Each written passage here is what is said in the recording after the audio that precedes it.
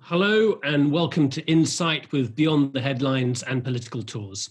Iceland has been praised for clamping down early on COVID-19. Its latest figures show barely a dozen cases of confirmed infections. As a result, and with careful testing on arrival, it's now gradually opening up its economy to tourists. Are there lessons to be learned here, or is Iceland just too small for a fair comparison? Joining us, we have Dr. Kari Stefansson, the founder of Decode, which mapped the country's genome and is now helping to test and track the movement of COVID-19. Hello, Dr. Stefansson. Where are you at the moment? I am at our Decode headquarters in the middle of Reykjavik. And a nice boardroom, we can see. It's a boardroom of sorts, right? Yeah. Okay. We also have Thordur Julliusson, the founder and editor of Kjanin, a digital media company that focuses on in-depth reporting. Thanks very much indeed for joining us, Thordur. Whereabouts are you? I'm in Reykjavik as well, about the 5-minute drive away from Kari. Okay, excellent. If you've got questions, everyone, please do put them in the Q&A box below. And also, please stay on at the end of the hour when we have our own discussion. Just type in the questions as we go, and we'll take those questions a bit later on, and then we'll turn your microphone on. If you want to turn your camera on, you can as well. Kari, if I can turn to you first. If we go back to February, which is when I think Europe was more aware of what was going on in China, and March, when, in your view, did Iceland see COVID-19 as a real threat? When did the government begin to take it seriously? The public health officials in Iceland started to monitor SARS-CoV-2 in the middle of January.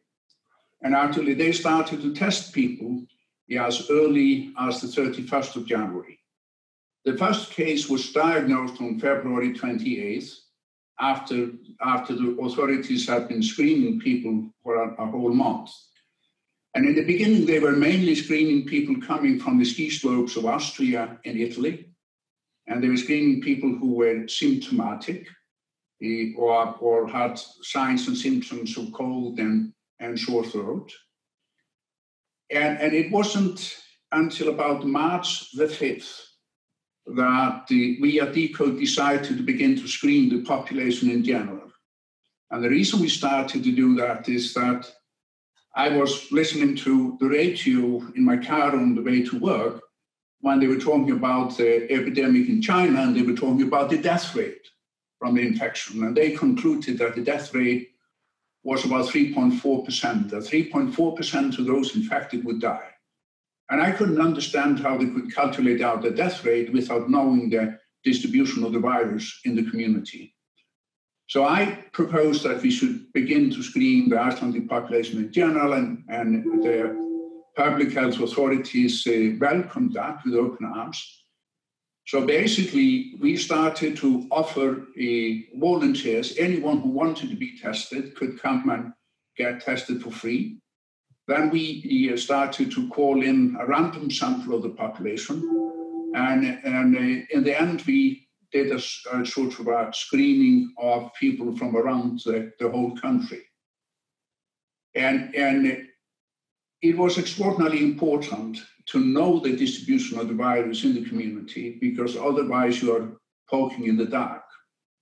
So the authorities in Iceland, on the basis of the screening, on one hand screening by the healthcare system of those symptomatic, and then the population screening that they did, they implemented the following measures to contain the spread of the infection. They put the infected in isolation. They had extraordinarily good team tracking the contacts of the infected, and the contacts were put in quarantine. We kept our elementary schools open. We kept our childcare centers open. We kept the stores open. We closed the movie theater, the concert halls, and we put a ban on the assembly of more than 22 individuals.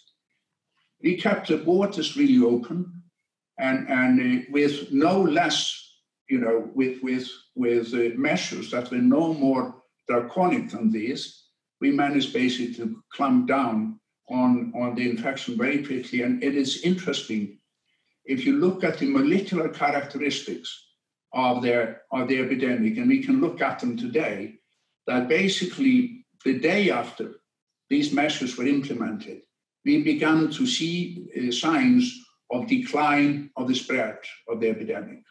So these measures were sufficient and they were effective, and the effect of them did set in immediately once they were implemented. So it gives me the impression of a very efficient operation, but the thing that people are going to say straight off is that Iceland has got a tiny population. I've heard people talk about population density being one of the lowest in Europe, although I know you've argued about Reykjavik being a small size like a US town. It would seem to me that you've got geography and population in on your side, but you think that both the UK and the US could have done a similar thing? The population of Iceland is rather small, but our resources are also very small. And the only thing you need to do to implement these methods was have the resources to screen, have the resources to track the contacts of the infected. And there is not a shadow of a doubt in my mind that you could have done the same both in the US and the United Kingdom. The one quality of the population that worked with us was not the small size of the population, but the fact of the matter that people did abide by the instructions that were handed out by the public health authorities. It was very rare that people did violate the quarantine or the isolation. There's another thing that you see in the middle of the epidemic, middle of this phase of the epidemic in Iceland, we started to use an app on smartphones to track the contacts. Basically putting in an app that allowed you to find all of the cellular phones that had been within a certain distance of the cellular phone of the infected within the past 5 days. This was an app that was downloaded voluntarily, so it wasn't imposed on people, but it's a bit of a violation of privacy, but in sort of all hands on deck kind of a moment, it was considered justified.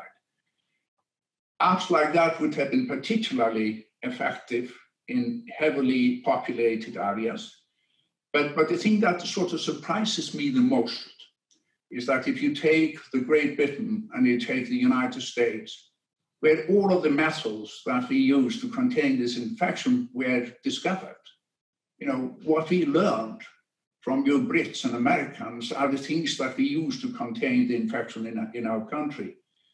And it's interesting that, one of the reasons that we were able to contribute, and in the end we became a necessary component of this in Iceland, because when there were instrument failures in the laboratory at the National Hospital, we took on all of the diagnosis.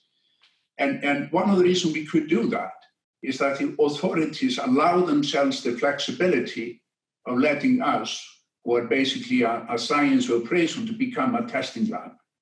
In the United States, it was difficult. The FDA had relatively strict rules as to who was allowed to do testing, etc.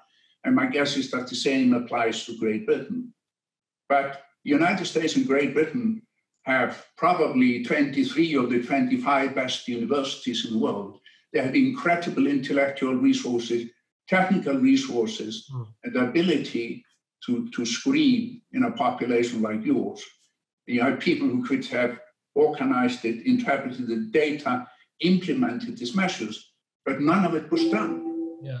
So just to round up on the last thing. So in March, what were the numbers of testing that you were doing in sort of late March? How many a day were you doing by then, late March? We were probably doing 2,000-3,000 a day. and if you would translate that into the United States, they would have had to do about 2-3 million a day. All right, it's 1,000 times larger population, and they have never ever done screening like that in the United States. Yeah. Okay. But we did more than just screen. What is important here is that we sequenced the virus from every infected person. And the reason that is important is that even though the mutation rate in the virus is relatively low, it has infected so many individuals, 10, 11 million people today, that it has had an incredible opportunity to mutate. Yeah. And when the virus moves into a new geographic area, it continues to mutate relatively randomly. So it gathers a collection of mutations that become characteristic for a particular region.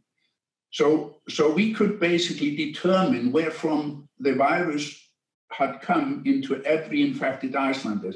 And in the beginning, the authorities were focusing on people coming from Austria and Italy. But once we started to screen and sequence, we could show that as the authorities were focusing on these high-risk areas, this virus was sneaking into Iceland from many other countries.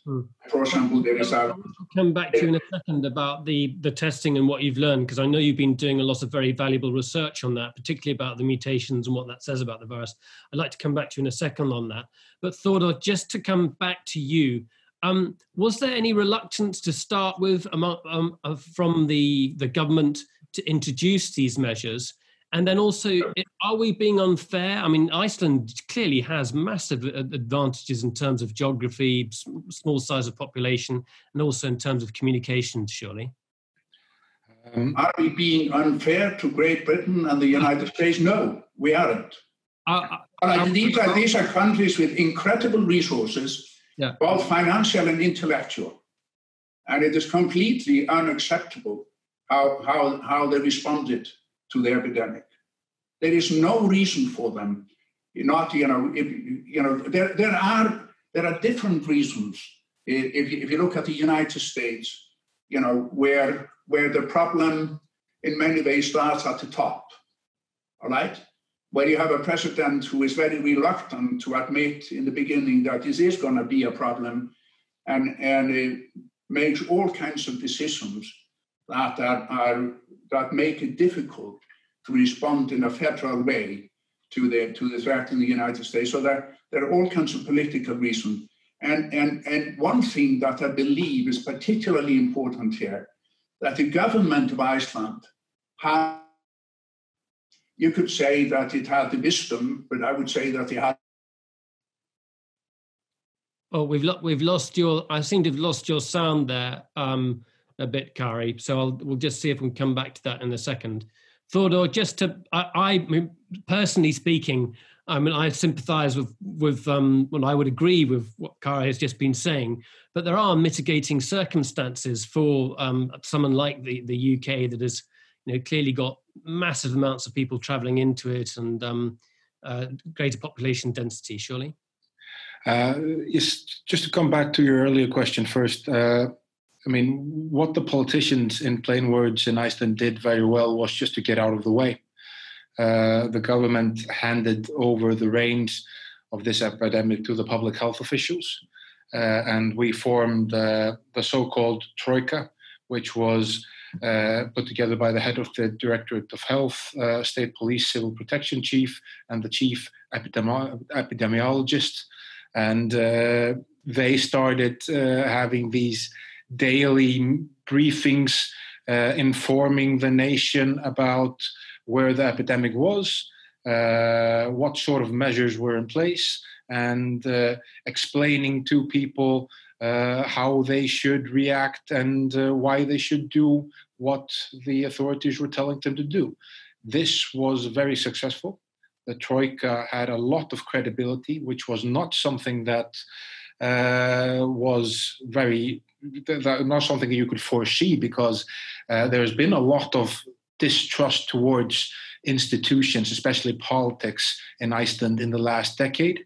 So the best thing that the politicians did here was just to stay out of the way. That said, it was by no means the only way that was being presented when at the start of the epidemic, the way that the public health officials wanted to go. There were other voices and critics that said we should take more drastic and even draconian measures to limit our way of life to get control on the epidemic, and others that had the alternative view that these were invasions of freedom that were unacceptable. But the mass majority of Icelanders have, like Kari pointed out earlier, complied with these measures that were put in place. Iceland has not closed down its society in the same manner that many other countries did. We have kept our schools open the whole way through. We have had some sort of sense of normality that many other societies have lacked over our handling of the epidemic. And now, since early May, we basically have gone back to life as it was before, minus international travel. So, and minus obviously the amount of tourists that used to come here over the summertime. So, yes, I think that another thing that Kari touched upon as well is that the public-private partnership that we were able to strike up in a matter of hours or days between Decode, which fortunately is situated in Iceland, and the public health officials to expand our screening and testing and sequencing was clearly instrumental in us getting on handling the epidemic in the way that we were able to do at a very crucial period. And I guess in terms of comparing the size of Iceland and the size of the UK, if you think of the number of people traveling into the UK, also I guess the size of the economy. I'm just trying to give the politicians some leeway in seeing the threat and balancing it with the enormous measures they would have to shut down the fifth largest economy in the world. I mean, as Kari pointed out, we didn't basically shut down our borders, but they were shut down for us. Most of our most important marketing or business countries, they shut down their borders. The US in the mid of March, and then the European countries that we do the most business with in the days after that. So our biggest pillar under our economy in the last few years has been tourism. We are facing a decline in our GDP in this fiscal year is minus 8.4%. That's huge for a country like ours. We basically are shutting down the biggest pillar under our economy in the measures that we have taken.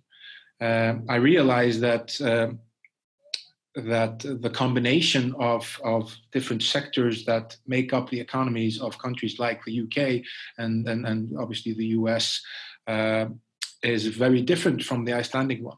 But the effects on Iceland, on the Icelandic economy that this epidemic is having is vast, and it's a larger percentage effect than it has, for instance, on the US economy, and very similar to the one that is expected to have on the UK economy. And it's worth bearing in mind that, Iceland had heavily invested in the banking sector and was hit very hard in the financial crisis. And this has been a shift away from that. The shift to tourism was partly in consequence to the last crisis. Yeah, we were hit very hard. Our currency plummeted. We had vast unemployment. We had a huge debt problem here in Iceland, both our treasury and our households. After the bank crash of 2008, we had to put in place capital controls to control the flow of money in and out of the Icelandic economy via the central bank, and those were up until early 2017. And basically, there were two major things that sort of gave our economy a boost again. The first thing was macro fishing, which became very important in the years after the banking crash. And the second one was tourism. We had a rise in tourism here in Iceland. In 2010, we had 500,000 people visiting Iceland. In 2018, we had 2.3 million. So tourism went from being a small part of the Icelandic economy to be its biggest and most important pillar. It was bringing in the biggest chunk of imports, and it was employing the most vast amount of people. So when that evaporates in just a matter of weeks, we go from having, as I said, over 2 million tourists to, well, since mid-March, practically no one. That's going to have huge economic effects. Yeah. Just to go back a bit, there was some reluctance, wasn't I know that Kari was we seem to have had a problem first with the sound, and then I think we've lost the line, and we're trying to get the line back up again with Kari, so my fingers crossed on that. Somebody's working on that at the moment. There was a problem, wasn't there? I mean, Kari was quite strong in trying to push the government to take measures. There was some hesitancy to start with. Well, I wouldn't say there was a lot of hesitancy inside the government, at least not officially. Understandably, there's no blueprint for something like this. So, but when measures were taken, they were taken quite swiftly and drastically. And as I said earlier, the best decision that our politicians, especially our government, did was just to stay out of the way. Just to let the public health officials both map out what we needed to do and to be the face of the response, to have these daily briefings, which were, had ratings that Trump would be proud of, because there was such an amount of such a large percentage of the country that was watching them, and as Kari pointed out as well, there was this sort of togetherness, and people complied to the measures that were put in place. That is something that is maybe a little bit difficult to explain. Maybe it is because we are a very small country. You either know someone or you know somebody that knows them. And we sort of took it on as a challenge that everybody was a part of, to just stick it out for a few weeks or months, and so we could reclaim the normality of our being.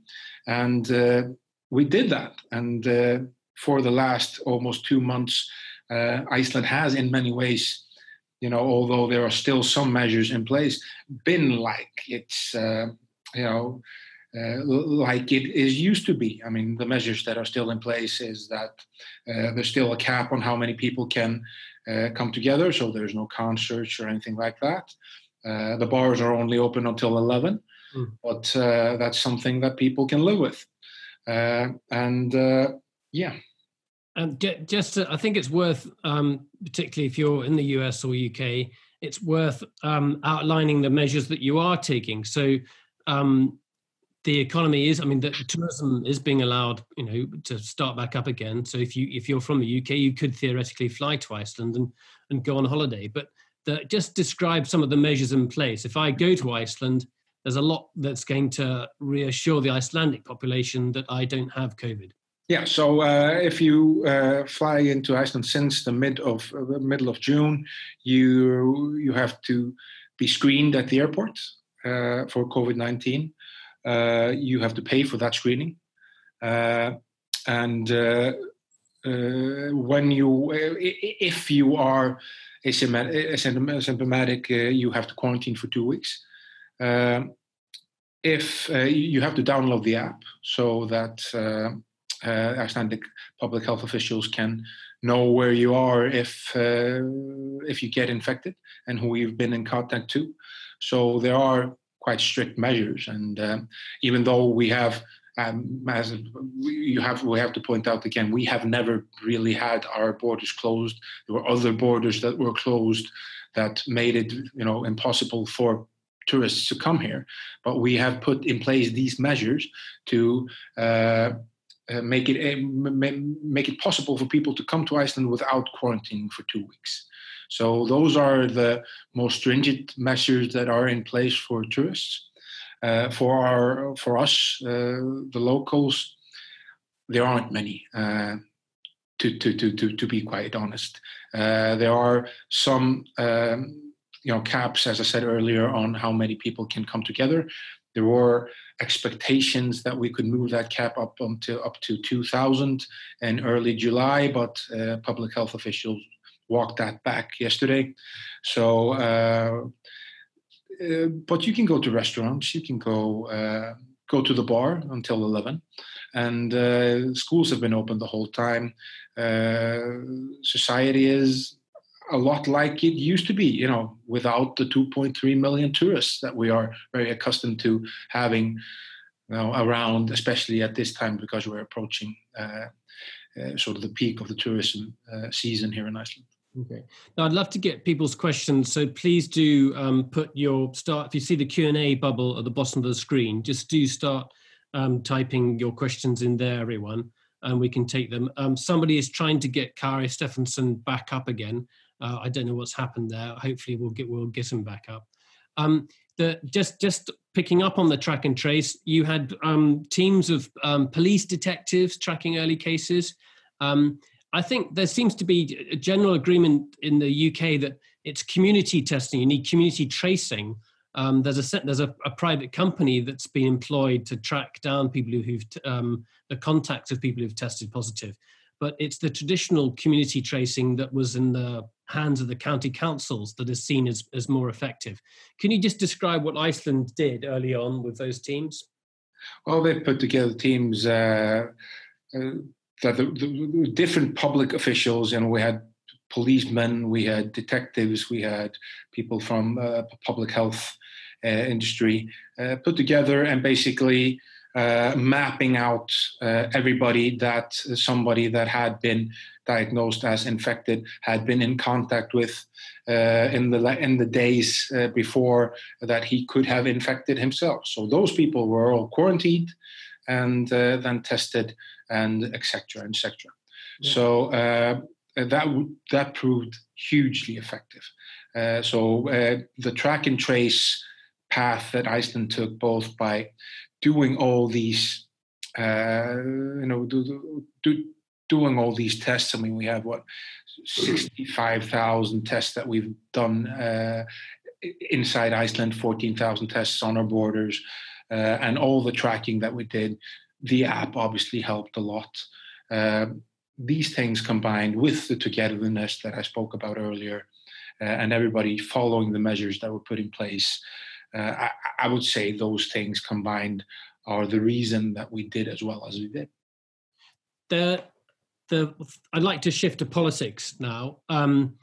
There's a huge sense, I think, in the US and definitely the UK and across Europe, that politics as we know it is going to change as a result of what's happening here, partly because of the enormous economic consequences of the virus.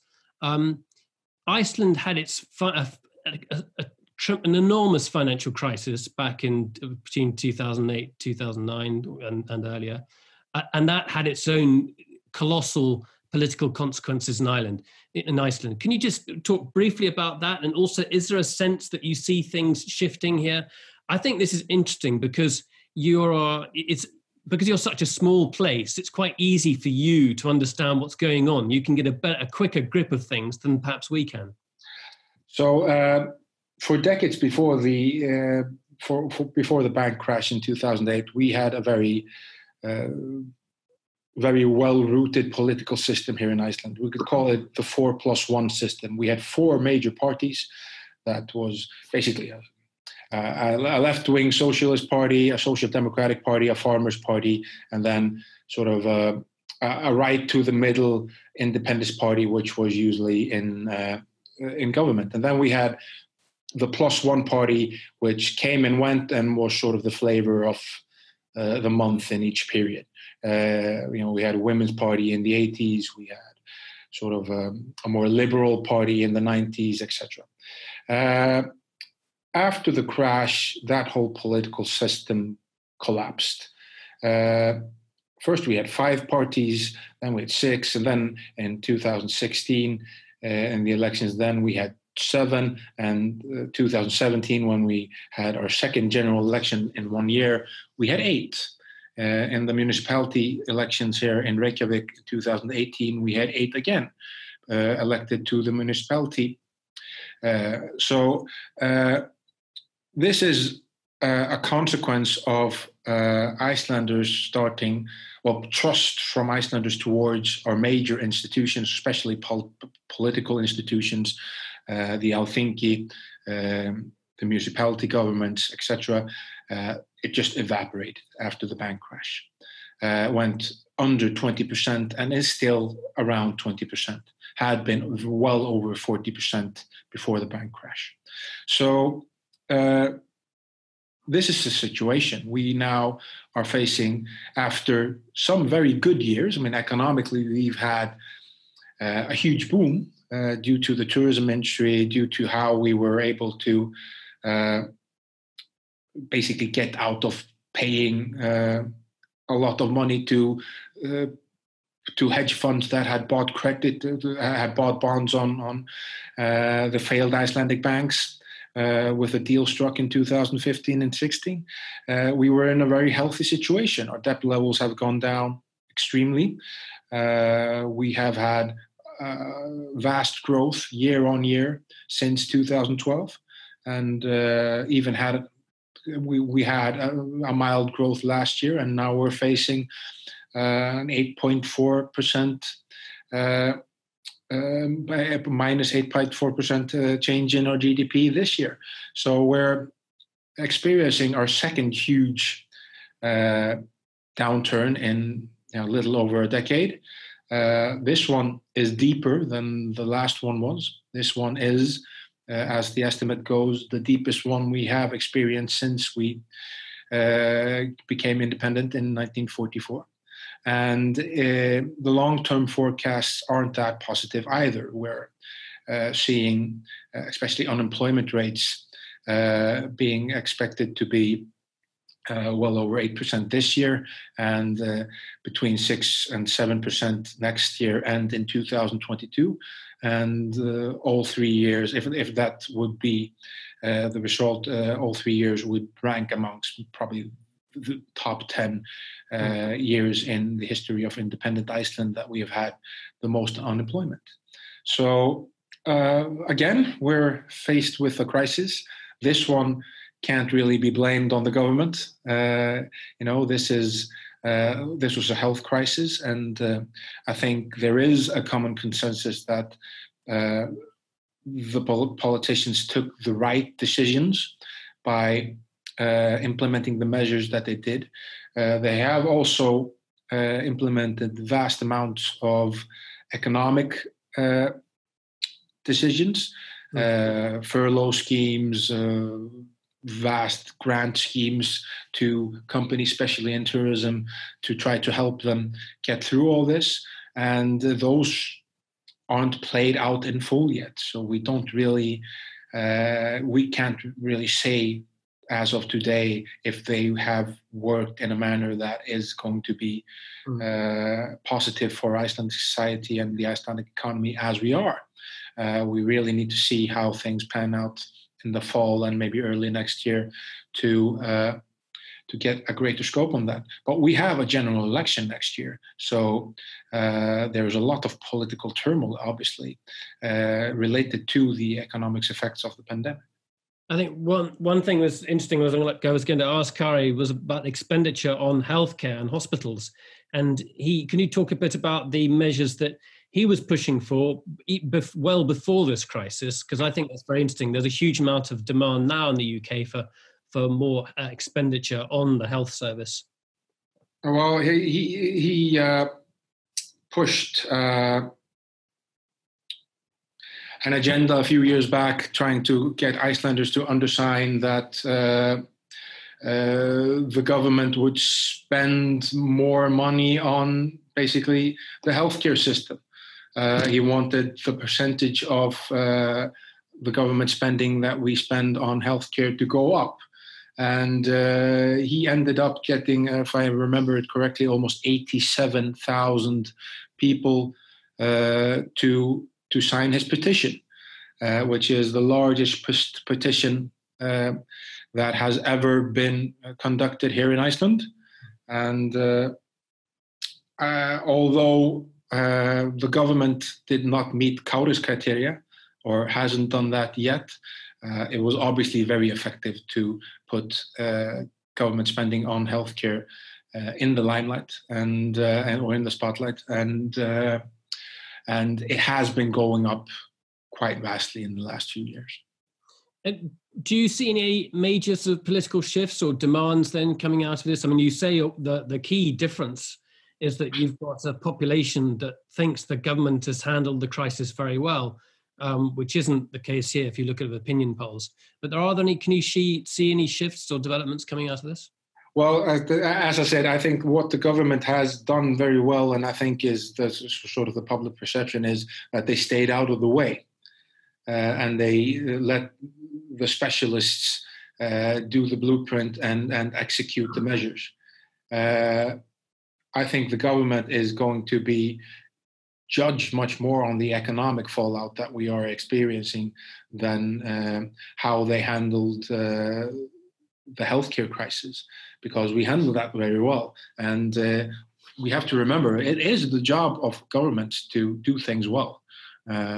So I think at least recent polling is showing that support for the government is back after a small spike, sort of a rally around the flag spike that we had in March and early April.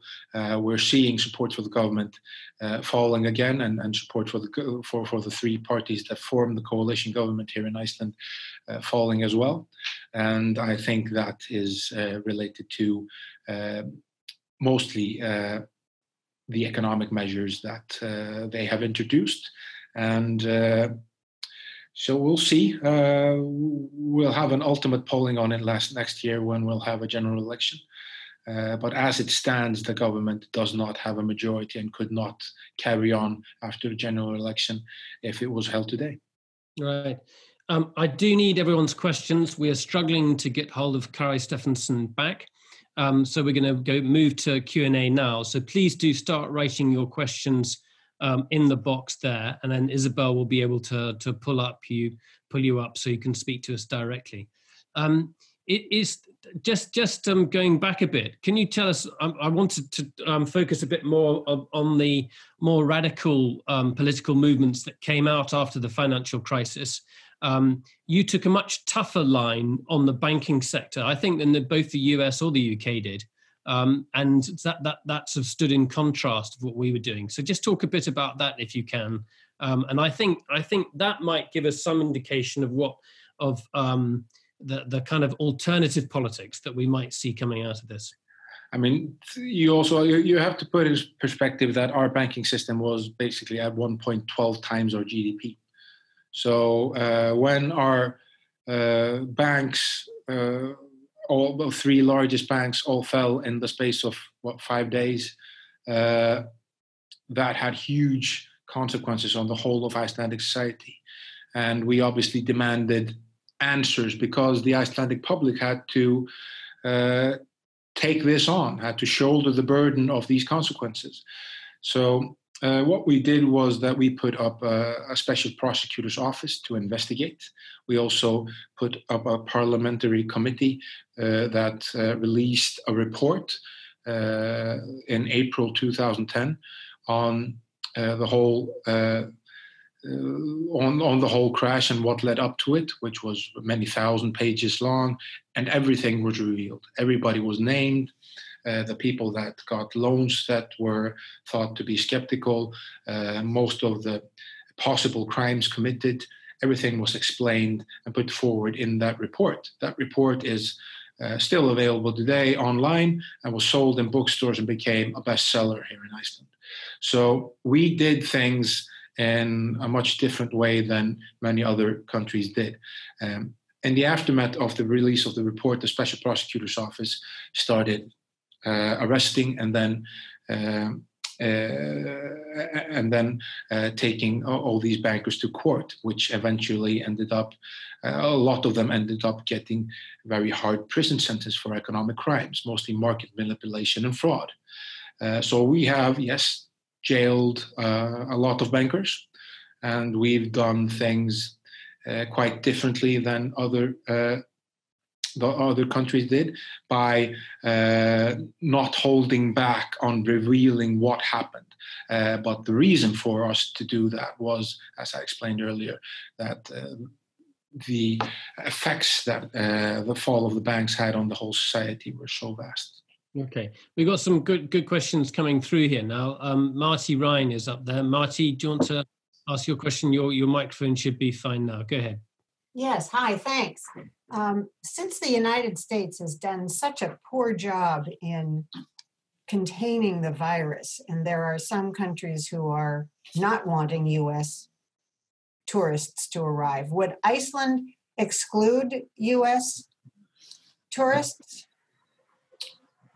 As of now, we are basically excluding U.S. tourists as long as they are not allowed to come into Schengen. But there are exceptions. For instance, Icelanders that are in the U.S. can come in and take tests. But I think it's still the rule that we have in place as of now is that you have to quarantine if you come from the U.S. If you're a journalist, so the New Yorker, there was a reporter of the New Yorker who read that Iceland had stopped Americans from traveling to Iceland, and she thought, I could go there as a journalist, and sent emails off to the government, and it took her a while to get in. So, Marty, maybe that's the solution. I mean, we have we had a couple of infections, a few infections detected in the last few days, and they are coming from the U.S. because we had a young lady, a football player that was a university student in the U.S., an Icelandic citizen, that came back home to play soccer for her team in the summer, and she proved asymptomatic at the border, but then a few days later took another test and was positive. So as a result of that, we now have over 400 people in quarantine.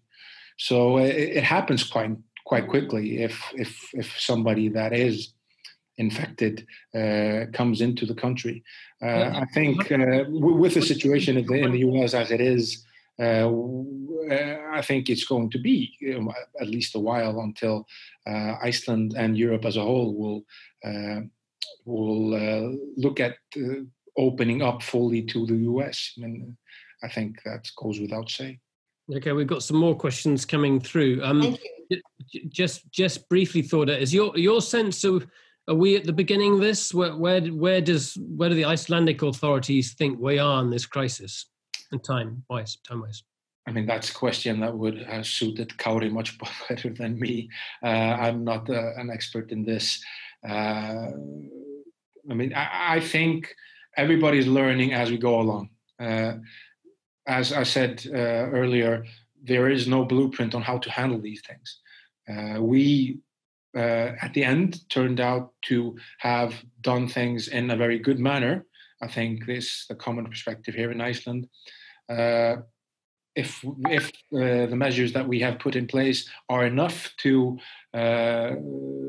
shield us from another spike, that's something that needs to we need just to wait and see. I don't have the know-how or experience to answer that in any other way. Yeah.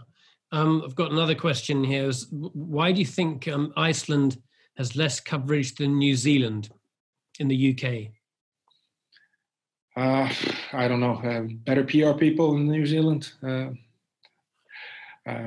I can't answer that. But there has been quite a bit of focus on Iceland's success. I mean, there have been quite a few US networks, I think, who've been looking at quite a few sort of, definitely Kari has been popping up on networks with the success of their operation.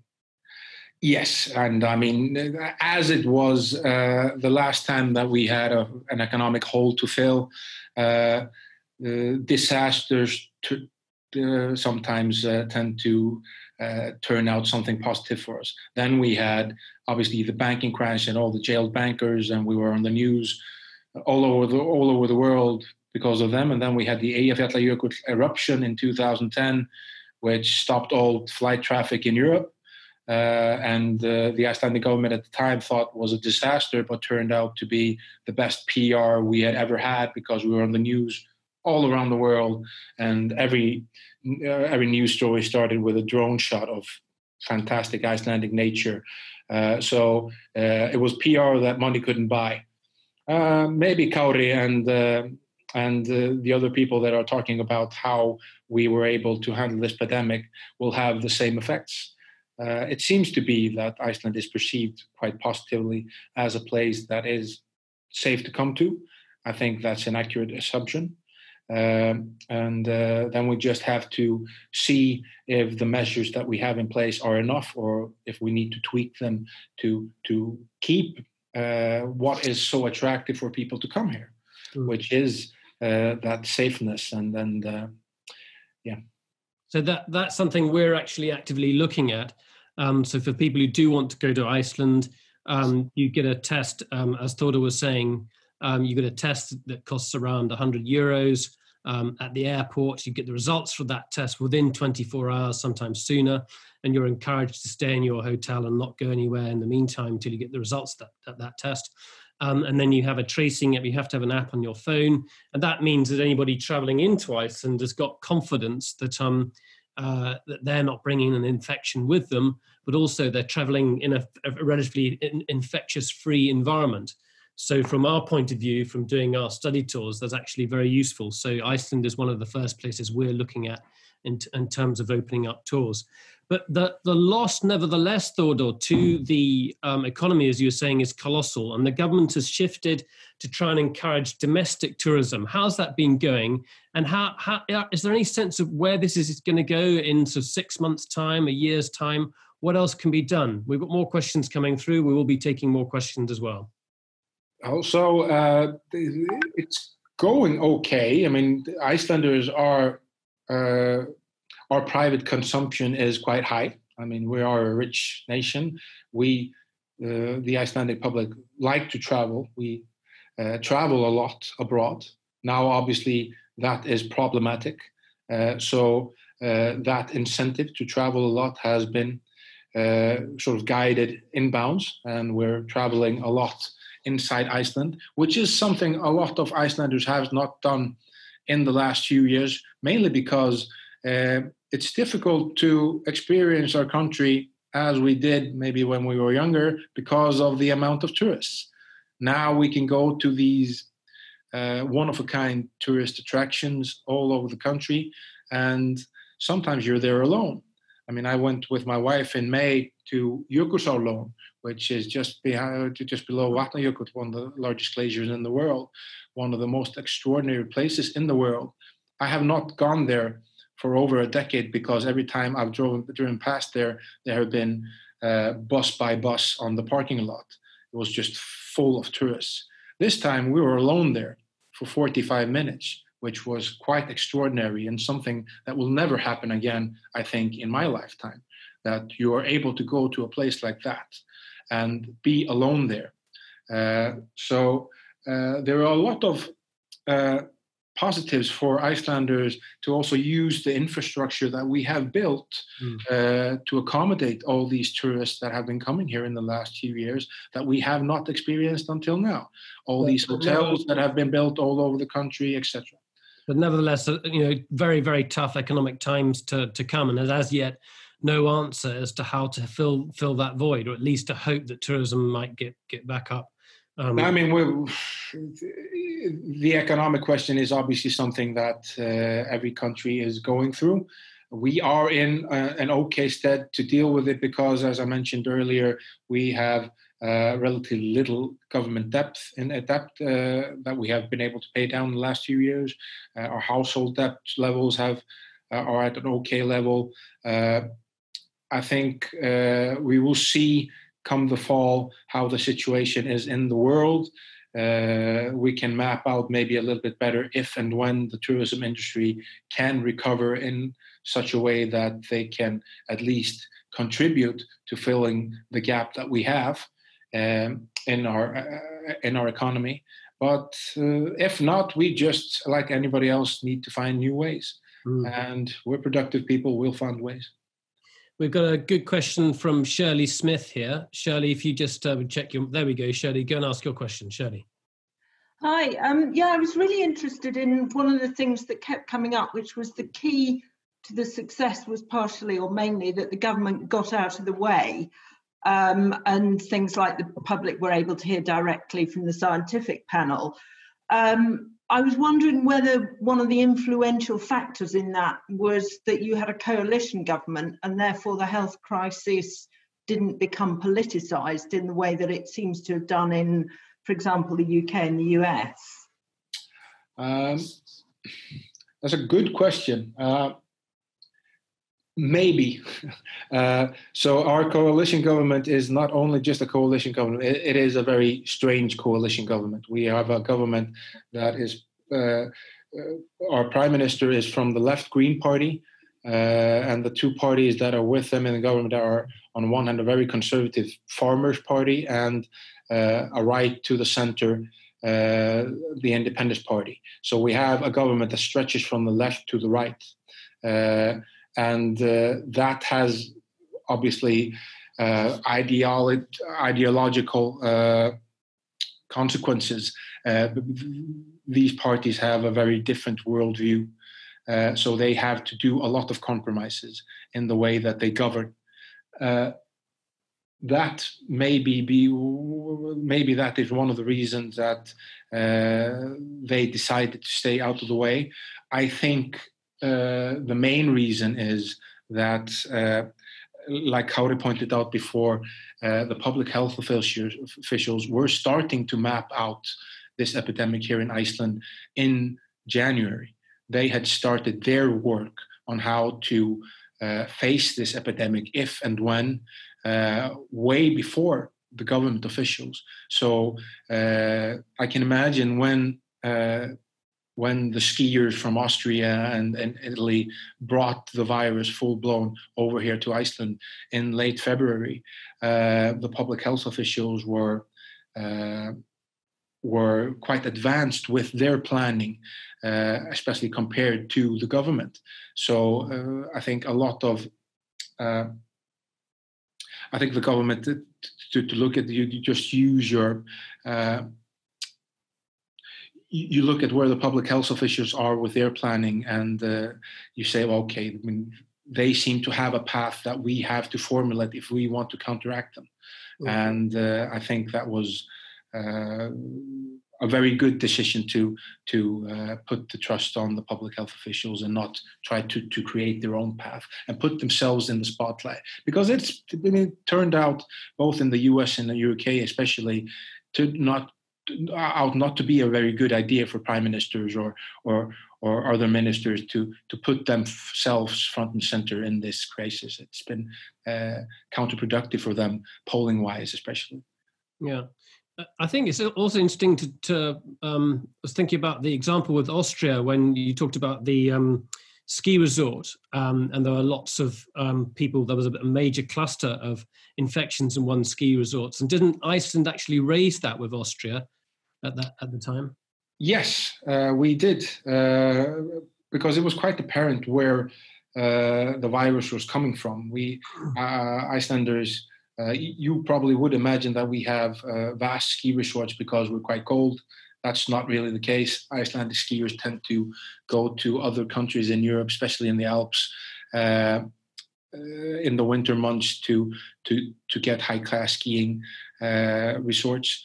And there were groups coming home, both from Italy and Austria, that were clearly carrying the virus and bringing sort of the first wave of infections here in Iceland late February. And the Icelandic government directly contacted the Austrian authorities, and first were met with huge skepticism and refusals. Obviously, these resorts did not want to be known as the hotspots of COVID-19 in Europe, and did not put in measures that would have been applicable to put in at that moment, and probably ended up escalating the problem at those resorts in a manner that would have not been necessary if they would have listened to the Icelandic public health officials. Mm. Well, when we've got a few more minutes left here, so please, if you've got any more questions, do get them in now. I know you've followed events both in the UK and the US. What did you think when you saw Boris Johnson announcing that there would be a world-class track and trace system, a world-class, well-beating testing system, and then I think it was Matt Hancock's hope to produce an app that still hasn't been put into effect yet? I mean, I have a lot of friends in the UK. I studied in the UK and lived in Scotland for a few years. And it's quite easy for me to speak to them, and we sort of can measure the way that our life is at each and every given point due to the measures intact in each country.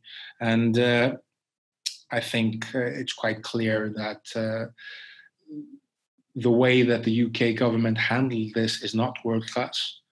It had huge consequences. It had a death toll that is higher than it maybe had to be. It had infections that are more vast than they had to be. It will have huge economic consequences, probably the largest consequences of all the European, well, at least the Western Hemisphere European countries. So I think history will deem those words in quite a negative manner. Yeah.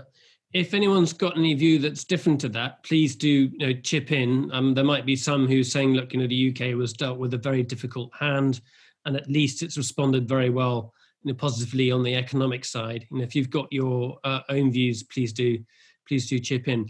I think we're unless there are more questions, I think we're going to wrap it up there. Thordur, this has been a really interesting discussion. I'm very sorry that we've lost Kari Stefansson. We lost his sound early on during that last section of the interview, and I think he may have lost hope there of being heard at the same time. And we've struggled to get back hold of him, and unfortunately we haven't been able to do it. So, but thank you very much indeed, Thordur, for carrying us through the hour. It's very kind of you to stay with us for so long.